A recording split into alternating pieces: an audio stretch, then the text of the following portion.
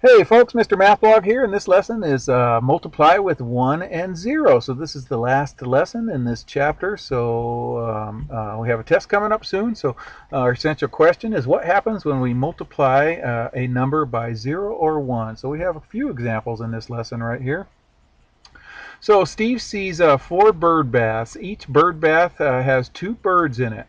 So what multiplication sentence tells how many birds there are? Okay, so we've done these in several ways right here. Well, basically, here's a bird right there, a little yellow one, and here's a blue bird right here. So there's 2 birds in each one. So there are 4 groups of 2, so we'd represent that as 4 times 2, and that would give us 8 birds. You remember doing that in one of the last lessons?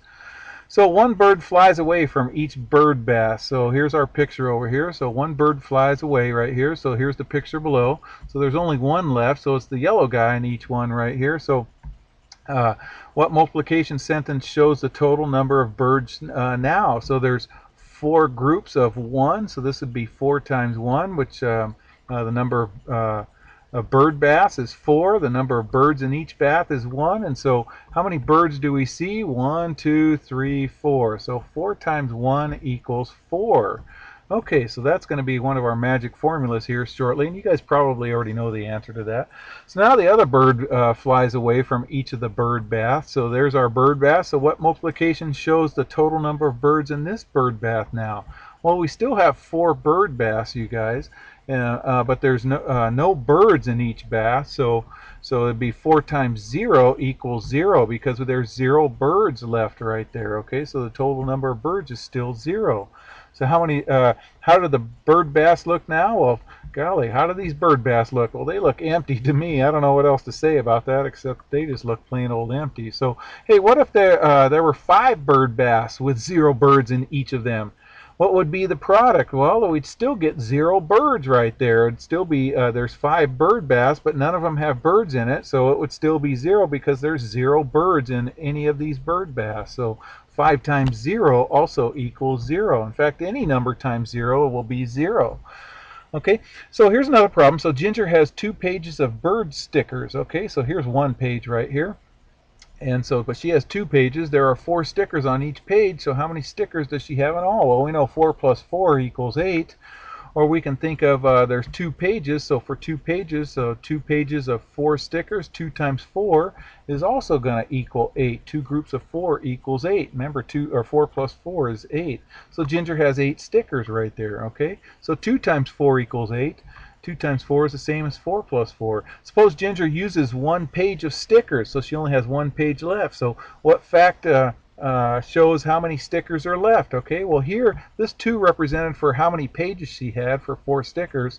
So she only has 1 page left, so this is going to be 1 times 4, and that's going to give us 4 stickers. Sorry, brain freeze right there. 4 stickers also, so Ginger's going to have 4 stickers left right there. Okay, so I'll just move that up. Okay, now Ginger uses the rest of her stickers. So what fact shows how many stickers Ginger has left? Well, how many pages does she have left? Okay, so there's 0 pages left. And so there's 0 groups of 4. Well, 0 groups of 4 would be 0, so she would have 0 stickers left. Okay, you getting the idea on this? So what does each number in 0 times 4 tell us? Well, it just means that there are 0 groups of 4, or just 0. There's 0 stickers left right there. So any number, a 0 in a multiplication sentence means 0 groups or 0 things in a group. So the product is always going to be 0. Any number times 0 equals 0. Hey, what pattern do you see when we multiply numbers with 1 as a factor? So think of 1 times 2 equals 2, or 1 times 3 equals 3, or 1 times 4 equals 4. Any number times 1 just equals, the product is always the number that's being multiplied by 1. So what this is called the identity property, you guys. The identity property states that the product of any number and 1 is that number. So 9 times 1 equals 9, 1 times 9 equals 9, 5 times 1 equals 5, 1 times 5 equals 5. So any number times 1 is just that number. So what pattern did we see when we multiplied a number with 0? Remember, it always gave us 0. So 0 times 1 equals 0. 0 times 5 equals 0. 0 times 2 also equals 0. So the product is always 0 when we multiply by 0. Okay? So the 0 property of multiplication just states that the product of 0 and any number is 0 no matter what right there. Okay. Hey, if you guys can, you guys have some time, would you click like on this video? Thanks a bunch. Take care.